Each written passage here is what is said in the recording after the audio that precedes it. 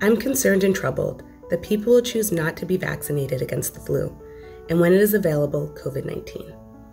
I watched as my dad almost died from COVID-19, and as his healthcare proxy, I had to make some really tough decisions that kept me up at night. Vaccines are safe and effective at preventing disease, and the greater number of people vaccinated, the less likely a disease outbreak will occur. Many common infectious respiratory diseases have vaccines already, but we do not have one yet that works against COVID-19. When a vaccine becomes available, it will be because it is approved as safe and effective. I'm planning on getting vaccinated against the flu and eventually COVID-19, and will be encouraging my patients to do the same. I never want anyone to have to go through what my dad went through, what my family went through. As a doctor, I urge you to speak with your doctor to make a plan that protects you from infectious diseases.